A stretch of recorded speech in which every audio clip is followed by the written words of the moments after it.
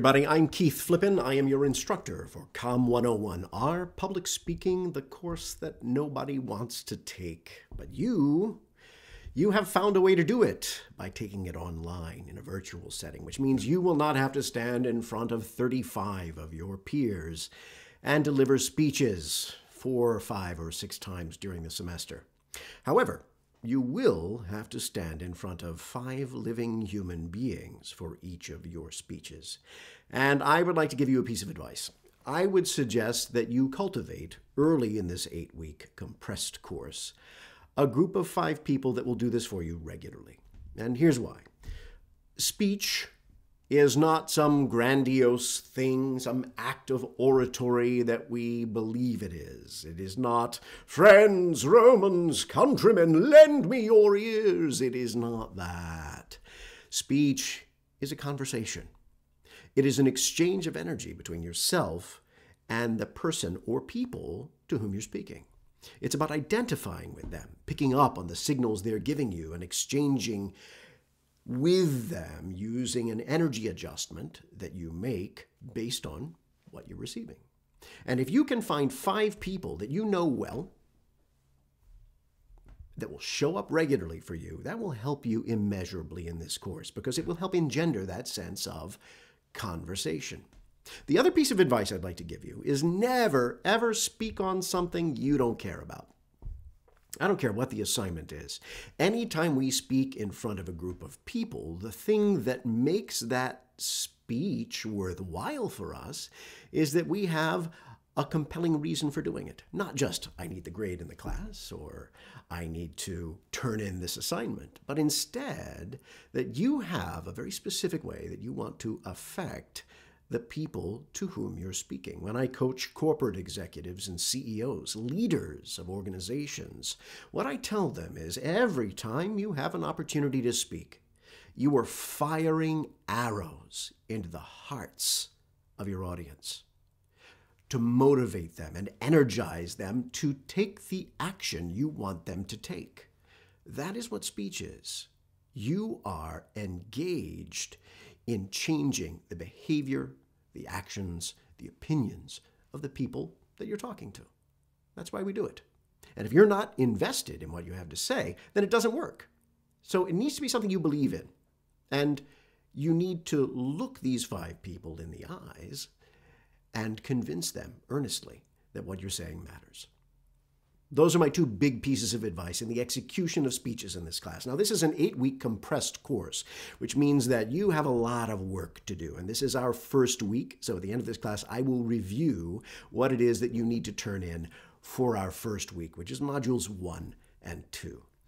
But I did not design this course. This was handed to me as a shell for Canvas that I had to personalized to a certain extent, but I am not allowed to alter the content of the tests or quizzes or the nature of the assignments. I did not select the textbook. I am just the instructor. I am here for I'm here for all of 3 or 4 reasons. 1, to help you better understand the material that you have been given to learn. The modules and learning materials are there for you to absorb and watch and then draw from as you execute your speeches and assignments. If you have questions about those, please reach out to me via email and I will respond within 24 hours, and we can even set up a time to talk. I have office hours on Thursdays. If you'll check Canvas, you can see when those office hours are scheduled. Another thing I'm here to do is to grade your assignments and to give you feedback on your speeches, because if you are doing something that you're not aware of, it's my job to point out that you're doing it so that the next time you can clean that up. What does it matter? Right? What does it matter? You're never going to use this anyway. You're never going to be a CEO or maybe you will. Or you're never going to be president of the United States, or maybe you will. But you don't foresee yourself in those circumstances. Well, I'll tell you why it matters. Because at some point in your life, you're going to need to call on your voice. You will need to call on your ability to speak and influence others. It may be giving a speech at your best friend's wedding, or the eulogy at the funeral for someone you love. You might need to ask for a raise or interview for a job or speak up in public in defense of yourself or someone else or testify in court for something that really, really matters. You will have countless mundane, everyday reasons to use what you learn in this course. And let me tell you, if you bother, if you really do, take the lessons in this course to heart and apply them to when you speak, you will significantly increase the odds of your future success and your ability to influence other people. I've seen it. I know it happens. People assume that speaking extemporaneously is pulling it out of your ass. It's not. Speaking extemporaneously is about making it look like you're speaking for the first time. But speaking is intellectual in preparation, organization of thoughts, and planning what you're going to say. But it's instinctive in execution. You've practiced it. You've worked through it.